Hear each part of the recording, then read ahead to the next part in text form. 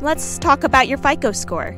Your credit score, also known as your FICO score, is the key to getting your mortgage. The Fair Isaac Corporation, or FICO, collects your financial information from 3 major financial bureaus. Their software analyzes your credit history and determines your FICO score.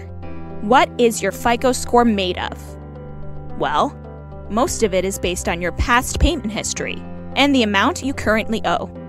Things like credit mix and new credit all play a part as well. The mortgage loan program you apply for is also a factor. FHA and VA loans generally have lower required credit scores than conventional loans. Your down payment is also a component.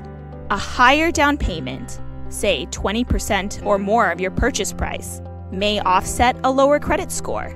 I can help you learn how your credit score will influence your mortgage loan eligibility and rate. Contact me for more information today.